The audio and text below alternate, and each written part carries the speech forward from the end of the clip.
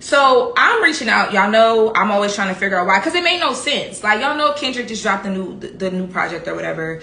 Drake was already getting dragged for looking like whatever on that stream. Drake's been just looking very soft. Like, I'm Drake. This is XQC, real streaming legend.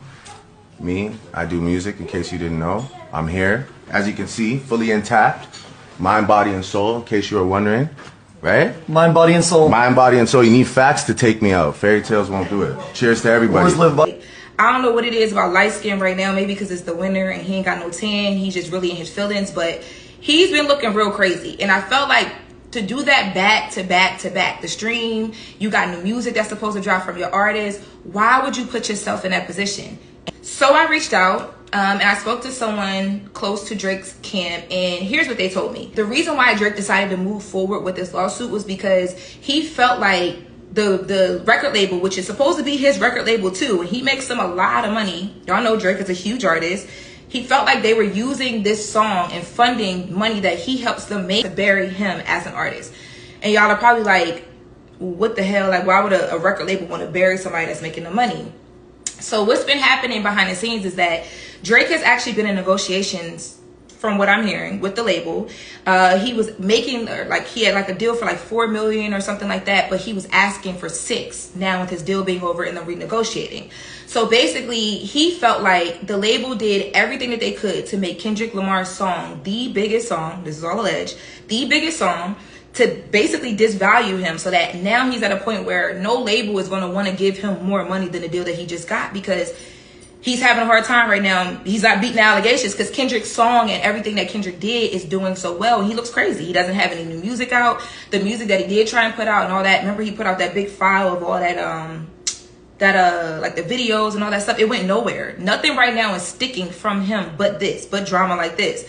So from what I was told, aside from a person, you know, close to his camp, was that the reason why he put this lawsuit out is because he felt like it was his only way to kind of, it's more about the label and not about Kendrick. Y'all know it's still going to look crazy, so it doesn't matter. But he basically wants the label to understand that he's going to fight. Like, he's asking for his money. He wants more money than what he was in the deal for prior to. And again, I was told that it was $4 million. Now he's asking for $6 million. But that's not what they're trying to do. So they're basically, in his opinion, and what he's alleging, is that the label is trying to corner him where he'll have to sign with them, because where else are you going to go if they're not going to give you more money than what we're already offering you? And now you can't ask us for more money either.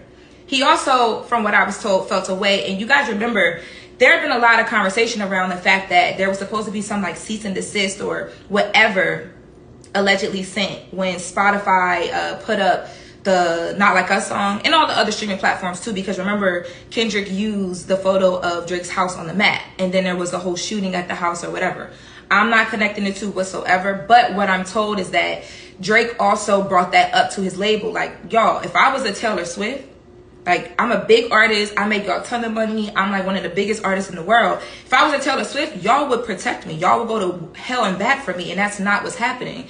I've asked for my, you know, the address, the location of my house on this map to not be used as the art for this song. Y'all didn't go fight for that. I've asked for more money. Y'all basically trying to stall me out and tell me I'm not worth the more money that I'm making, y'all, but y'all are literally living off of me as an artist. And from what he's saying, at the same time, I'm finding out that you guys are using that money to fund my rival, like literally my rival act, versus just like, you know what I mean, putting money up on both sides and just letting the culture do what it does. And I'm, you know, I think one of the biggest things is that even in the song Not Like Us, right, Kendrick uses the word pedophile. We all know the allegations and all of that stuff or whatever. Even though Drake has not come out specifically and responded to a lot of those things directly, we know bro is butthurt. Like, you have to be. There's no way you're not upset about that. The whole world, you got kids in freaking 5th grade talking about he's a 69 guy. Like, there's no way that you're not going to be upset about that.